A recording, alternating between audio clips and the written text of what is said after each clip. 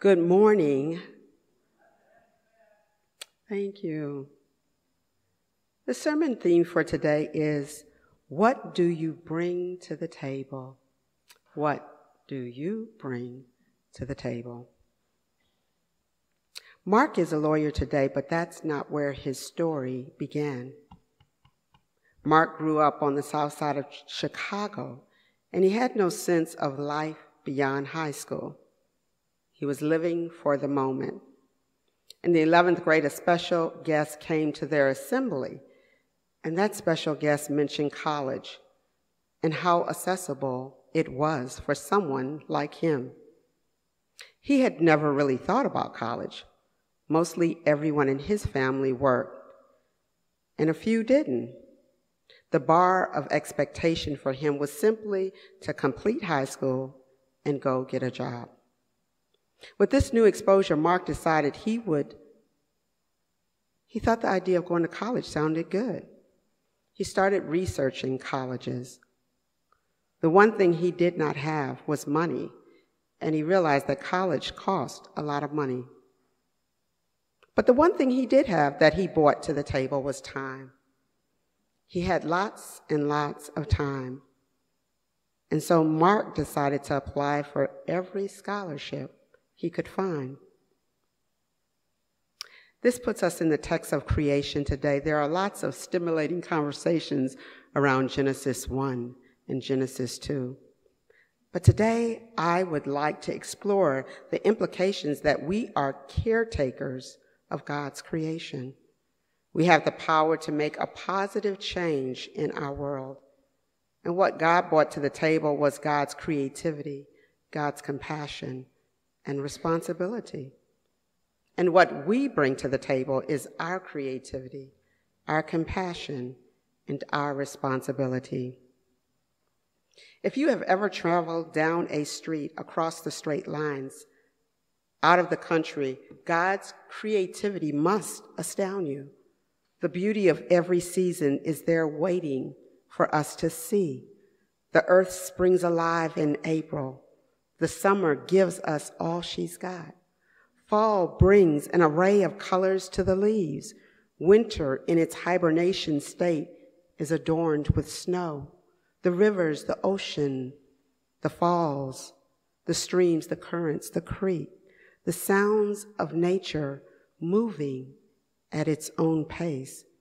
The trees, the deserts, the sun rising, the sun setting, the hills, the mountains, the valleys, they sit in confidence. God's creativity astounds us. Roger is a barber. He is good at what he does. When he cuts a man's hair, the man leaves feeling 10 feet tall. Roger's able to cut all kinds of designs into men's hair. Roger is known for his creativity and his art.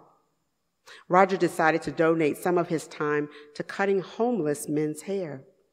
They come in with hair that has been neglected for far too long. He sits them in his chair and puts a cutting cape around them, and then he begins to cut. He begins to chisel. If ever there was an amazing before and after picture, it is here. He cuts away hair and gives them a style that puts the biggest smile on their faces. Well, Roger could just cut hair and get paid. But Roger has chosen to use his creativity to bless somebody else. God doesn't just give us creativity, but God gives us compassion. Compassion allows us to be touched by another human being. We have much capacity for empathy and care of others, including the environment. Nashville, Tennessee Representative Justice Jones is an advocate for gun violence control, among other justice issues, in a House that is predominantly Republican and conservative. When kids and people were killed in Nashville, he knew he had to take a stand. There was something in him that was touched by what was happening around him. He had to walk with the people. He knew that the moment was now. He brings to the table a sense that we have to challenge policies that endanger the lives of people. He says, I represent 76,000 people. The grief and trauma of this community, I've been seeing them, and I've been feeling that. And when they asked me, will you do something? Will you act? That was personal. This is a community that I'm a part of and accountable to. I want to make sure I'm representing with the most passion and authenticity the reason I was sent here in the first place. We are a compassionate people. I see it in many of you. It matters to us. It matters to United Church of Hyde Park how others are treated. And last and most visible in this text, God gives us responsibility. God has entrusted to us the care of creation, the fish, the animals, the environment. In Abbott Elementary, they give the fifth graders the baby egg project. They can draw on the egg, the fifth graders. They can humanize the egg. They can write their initials on the egg so that everyone knows that this is their egg. They are asked to bring something in to transport the egg around. They are giving a caring for my egg log sheet. And for the next 48 hours, they are entrusted to care for this egg. At the end of the experiment, the students meet in small groups and then a large group to discuss the whole project. They are invited to share their challenges, their frustration, the injuries to the egg, and the responsibility that accompanied this project. The goal of this project is to teach kindness and responsibility. Caring for each other is a big responsibility. Looking out for one another, noticing, helping, praying, and all of the above can absolutely be hard work. Humans, just like eggs, are fragile, sometimes more than we realize. Much care must be given to how we care for one another. In addition to our own load, the heaviness of our own responsibilities, to be as considerate about another can be a juggling act as we weigh our needs and the needs of others. Sometimes even change is required of us to make room for and care for others. Part of caring is to take only what we need so that future generations might have what they need. So what do you bring to the table? What has God put in you to be a blessing to others? That's something for you to think about. Maybe over time, God may make it clearer. There's so many ways you can serve in this community of faith. I would love to talk to anyone who is interested in serving and bringing more to the table. The text today suggests, however, that all of us bring something to the table, that every one of us can do something. All of us have creativity and compassion, and we are challenged to share the responsibility of our earth. These are not easy tasks, but they are necessary. Speaking of tables, we have fellowship after church, and it's kind of now considered like a potluck. We get to go over to the room north of us and sit and talk. We spend time talking and extending our much-needed time together next door. We have beverages and coffee and tea. We also have light snacks. We need more people to participate. Subtle, isn't it? In bringing snacks to the table. If you don't have it, that's one thing.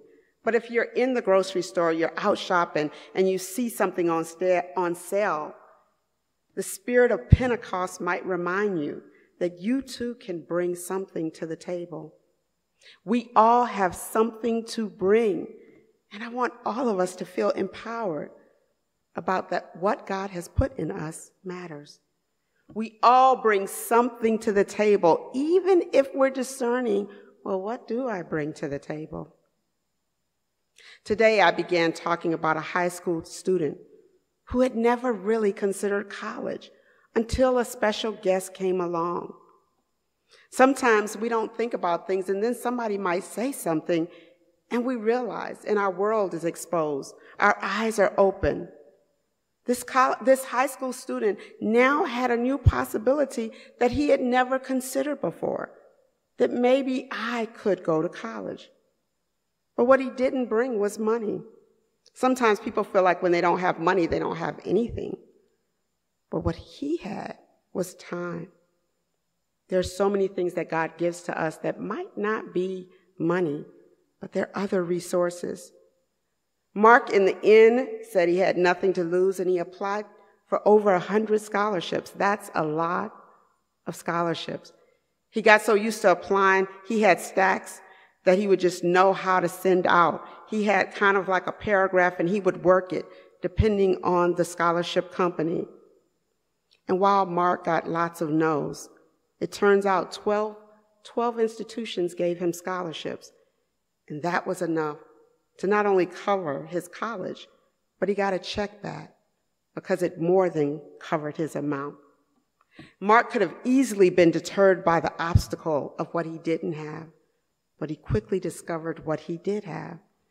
It is easy sometimes for us to see all the things we don't have. I don't have this. And sometimes we miss what we do have, what is resting in our closet and on our heart.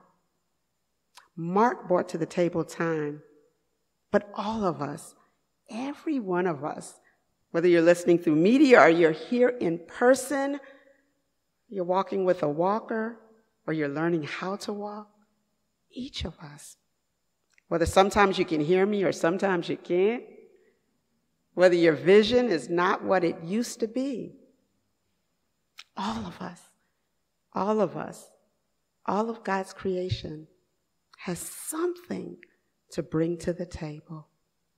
Amen.